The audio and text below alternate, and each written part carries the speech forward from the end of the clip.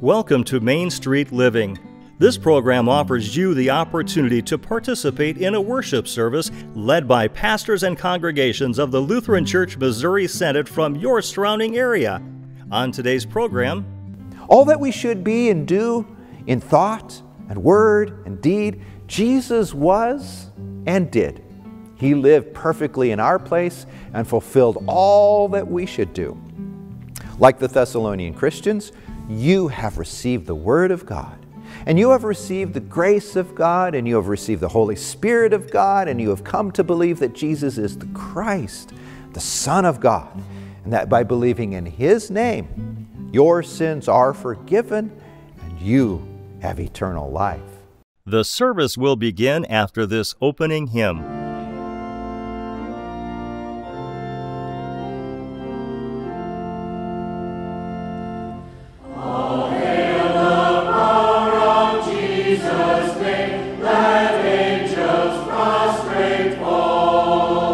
Bring forth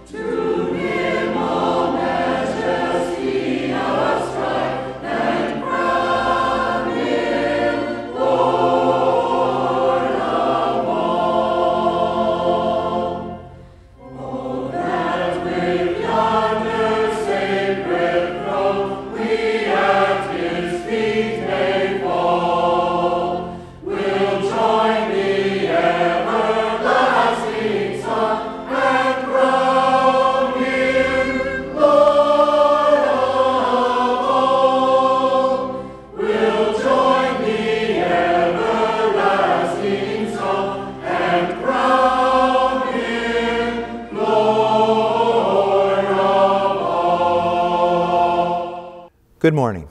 I'm Pastor Maynard Toensing from St. John Lutheran Church in Crete. In the name of the Father, and of the Son, and of the Holy Spirit. Amen. If we say we have no sin, we deceive ourselves, and the truth is not in us. But if we confess our sins, God, who is faithful and just, will forgive our sins and cleanse us from all unrighteousness. Let us then confess our sins to God, our Father. Most merciful God, we confess that we are by nature sinful and unclean. We have sinned against you in thought, word, and deed, by what we have done and by what we have left undone. We have not loved you with our whole heart. We have not loved our neighbors as ourselves. We justly deserve your present and eternal punishment. For the sake of your Son, Jesus Christ, have mercy on us. Forgive us, renew us, and lead us, so that we may delight in your will and walk in your ways to the glory of your holy name. Amen. In the mercy of Almighty God, Jesus Christ was given to die for us, and for his sake, God forgives us all our sins. To those who believe in Jesus Christ, he gives the power to become the children of God and bestows on them the Holy Spirit. May the Lord, who has begun this good work in us, bring it to completion in the day of our Lord Jesus Christ. Amen. The Old Testament reading is written in Isaiah chapter 45, verses 1 through 7. Thus says the Lord to his anointed, to Cyrus, whose right hand I have grasped, to subdue nations before him, and to loose the belts of kings, to open doors before him, that gates may not be closed. I will go before you and level the exalted places. I will break in pieces the doors of bronze and cut through the bars of iron. I will give you the treasures of darkness and the hoards in secret places, that you may know that it is I, the Lord, the God of Israel, who call you by name. For the sake of my servant Jacob and Israel my chosen, I call you by your name. I name you, though you do not know me. I am the Lord, and there is no other. Besides me, there is no God. I equip you, though you do not know me, that people may know from the rising of the sun and from the west that there is none besides me. I am the Lord, and there is no other. I form light and create darkness. I make well-being and create calamity. I am the Lord, who does all these things. This is the word of the Lord. Thanks be to God.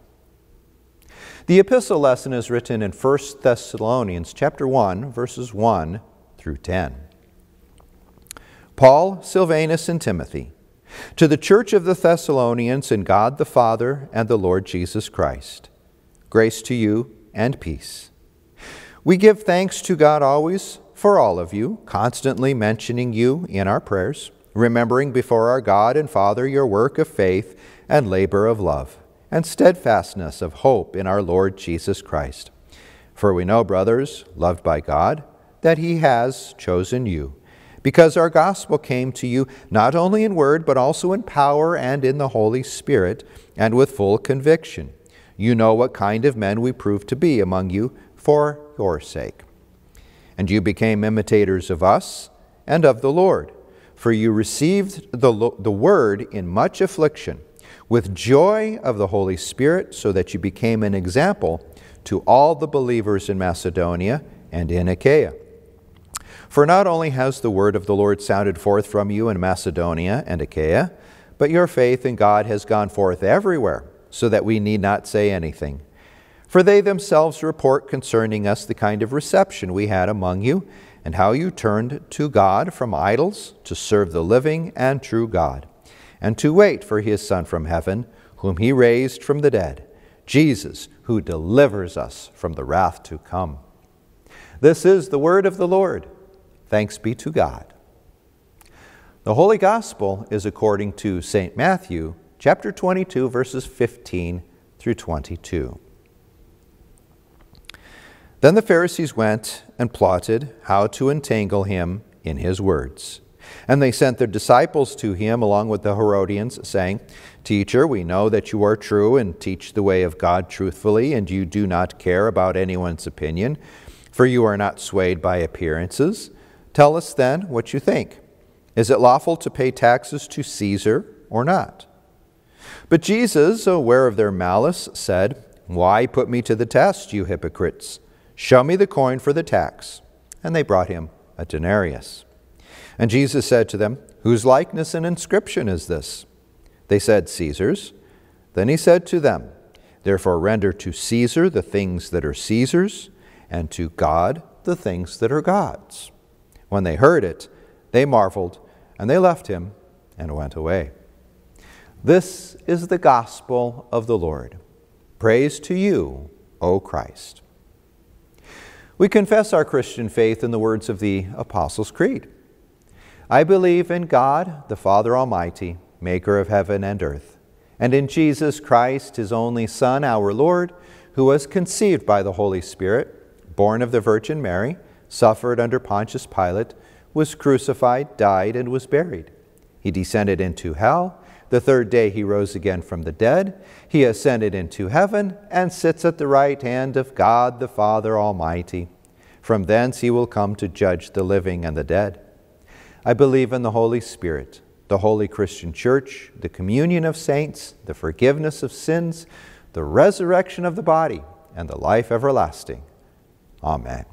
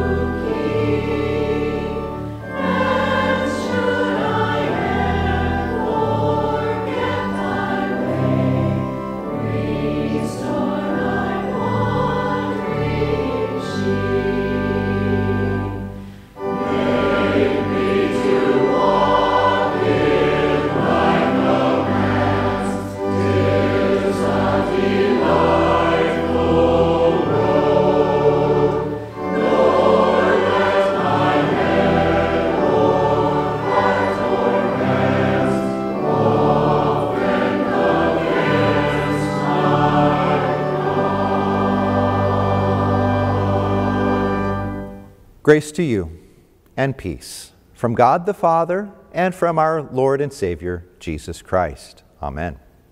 The text for my message today is from 1 Thessalonians chapter 1, verses 1 through 10. Have you ever found yourself saying or doing one of those things that your parents said or did, and you had vowed never to do the same? And yet there it was. Yes, you're just a chip off the old block. It's happened a few times that someone saw in me something of my dad or my mom.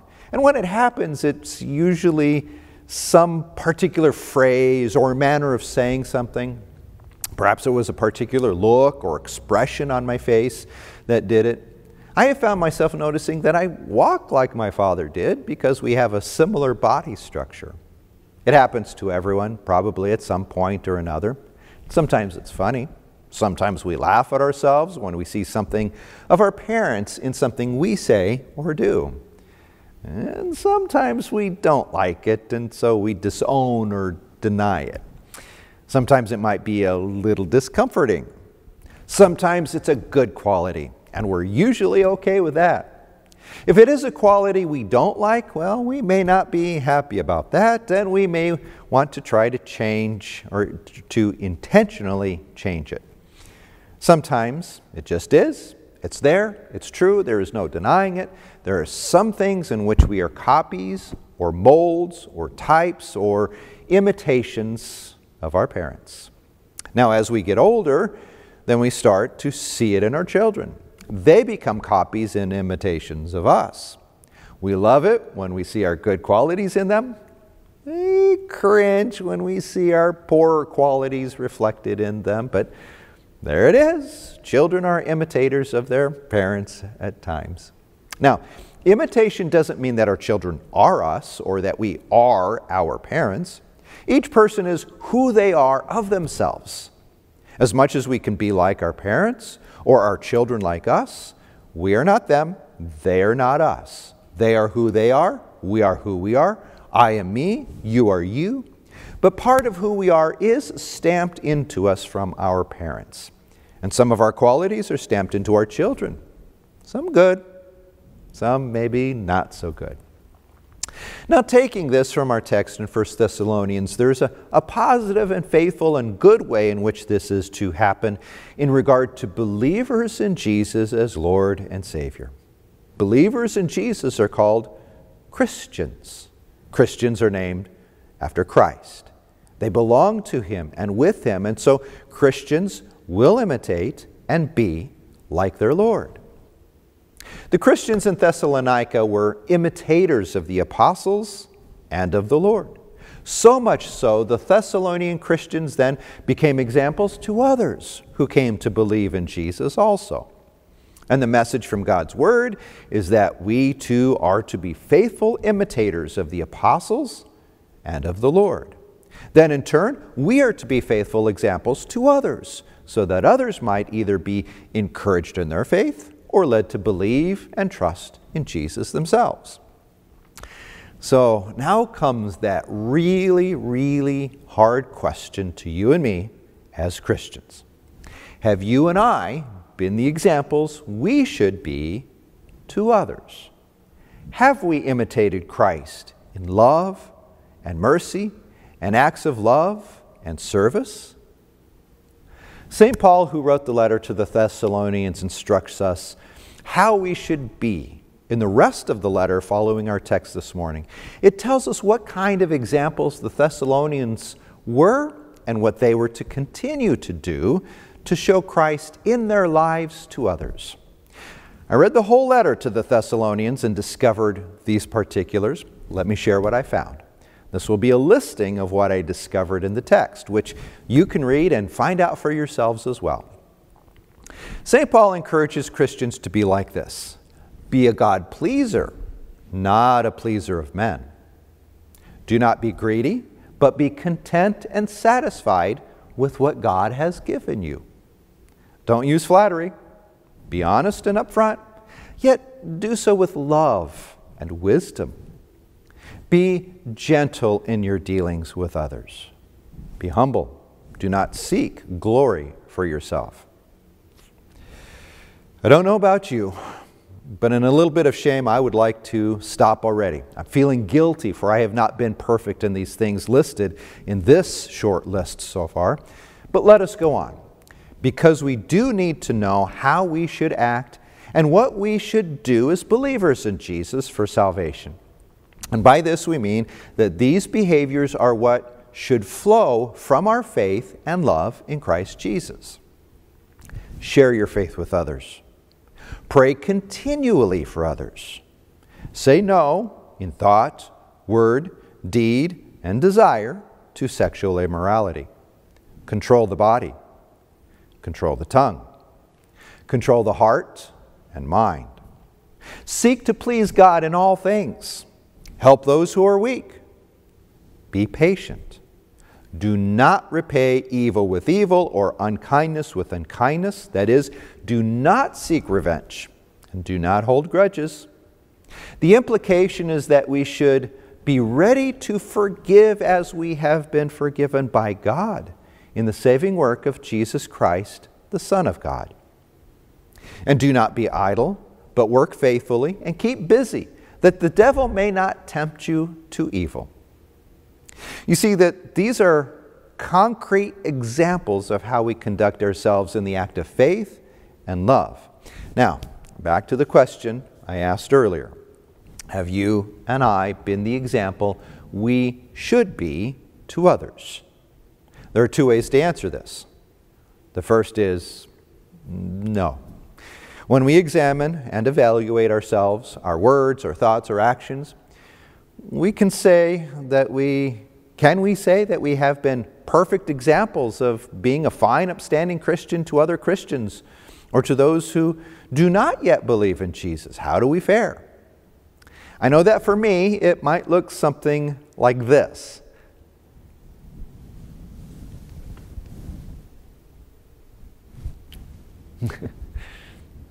When we look at God's law, which demands perfect obedience, and discover that we have not done as we should, that we have not been perfectly obedient in all things, we just might want to crawl into a hole and hide. God's law would tell us that we deserve eternal punishment. But there's good news. Jesus Christ, the Son of God, came into this world in order to rescue us from the wrath of God against our disobedience. Jesus came to fulfill for us the whole will and law of God. All the things that Paul wrote about in 1 Thessalonians, Jesus did them all perfectly. And Jesus then gives us the credit for it. All that we should be and do in thought and word and deed, Jesus was and did. He lived perfectly in our place and fulfilled all that we should do.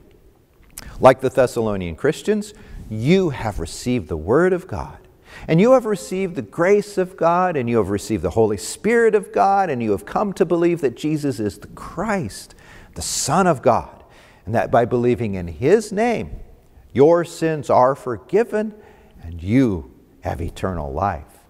And now, by the power of God's Holy Spirit working in you, God Himself moves you and me to be imitations of Jesus. On earth and in our sinful flesh, we will not be perfect in our actions, but we are declared holy in saving faith in Jesus. By the ever-faithful Spirit of God and His Word working in us, we are moved to be imitators of Paul and of the apostles and of Christ by faith. By the grace of God, we learn to forgive and love. God works in us that which is pleasing to Him in ways that we may not even realize it. And in some ways in which maybe we can see, God is actively working in us to mold us and shape us and form us into the persons we should be. And this He does to His glory. In Christ we show forth the joy we have in the forgiveness of our sins. We show in our lives our faith in God who saves us from our sins. We show in our lives by God's power and by God's grace that we are unworthy servants who get to enter into the presence of God because He has forgiven us in Jesus, His beloved Son. God the Father calls us His beloved children. So as you trust in Jesus and continue to hear and believe His Word, God will mold you into an imitator of faith and an example of that faith to others. Continue to pursue doing the labor of love that others might see in you the grace and love of God, and rejoice that you have received God's grace and that you are encompassed in the love of Jesus Christ, your Lord and Savior. Amen. The peace of God, which passes all understanding, keep your hearts and your minds in Christ Jesus. Amen. Let us pray the prayer that Jesus has taught us to pray. Our Father, who art in heaven, hallowed be thy name. Thy kingdom come, thy will be done, on earth as it is in heaven. Give us this day our daily bread, and forgive us our trespasses, as we forgive those who trespass against us. And lead us not into temptation, but deliver us from evil. For thine is the kingdom, and the power, and the glory, forever and ever. Amen. The Lord bless you and keep you. The Lord make his face shine on you and be gracious unto you. The Lord look on you with his favor and give you peace. Amen.